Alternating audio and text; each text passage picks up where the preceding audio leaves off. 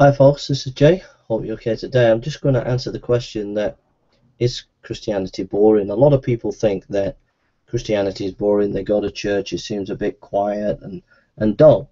But that's not often the case. If you find, there are many churches that are lively and quite exciting, but whether the worship service is traditional or lively, the main thing is that God is there.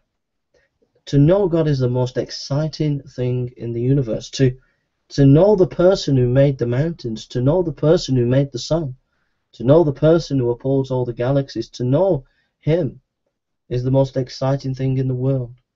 In Philippians, and again I say rejoice. He could say that when he was in jail.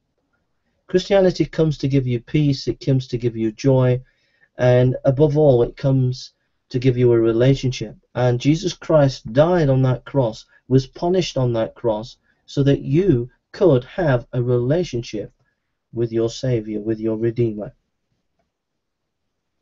May God bless you, and may you realize Christianity is not boring.